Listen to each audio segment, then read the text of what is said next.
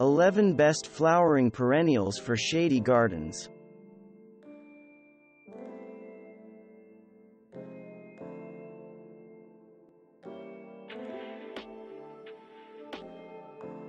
Monkshood is a herbaceous perennial that likes full sun but is fine in partial shade.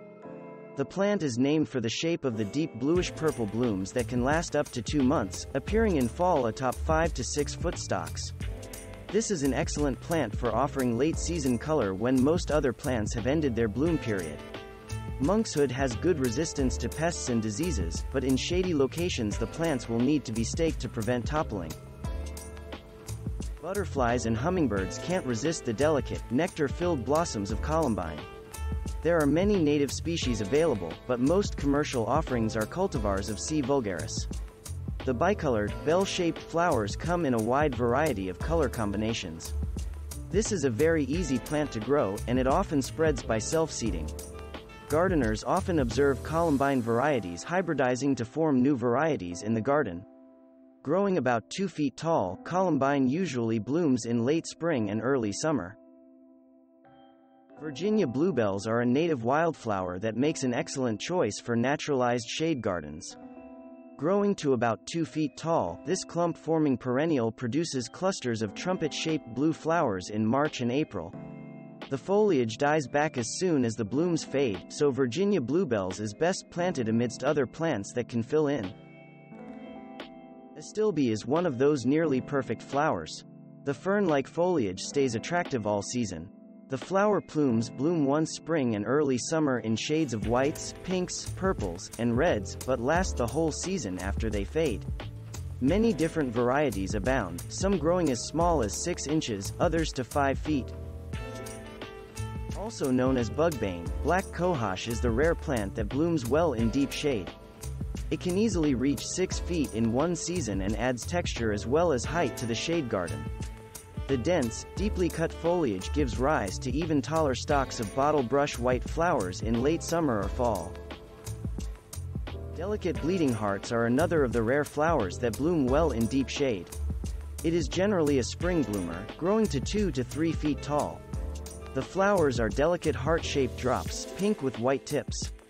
The blooms last for several weeks, but bleeding heart may die back in the hot months of summer, though it always returns next season. Barrenwort is often dismissed as a slow-growing ground cover, but these plants deserve more respect. This herbaceous perennial grows and spreads from rhizomes. The spring-blooming, spider-like flowers come out in clusters, and the foliage, which starts out almost lime green, changes to a rich red in the fall. Some types are evergreen on warmer climates. Other common names for this plant include bishop's hat and horny goatweed, a name earned by plant's reputation as a libido enhancer. Primulas are one of the first flowers to bloom in spring, as the name indicates. Primula comes from medieval Latin, meaning, little first one.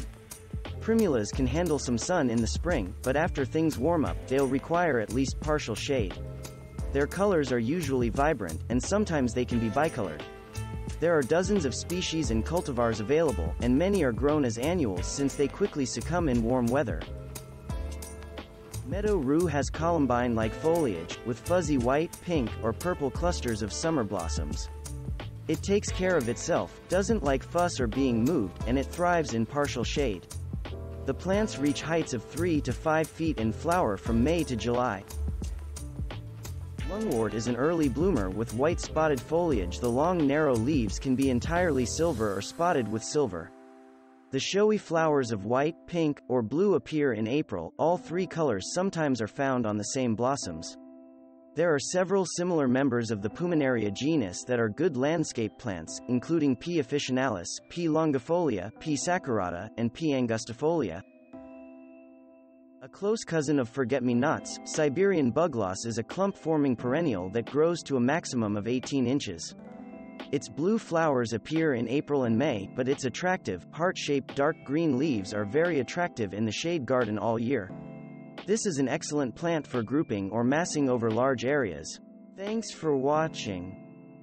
Subscribe for more interesting videos. And please hit the like button for the YouTube algorithm.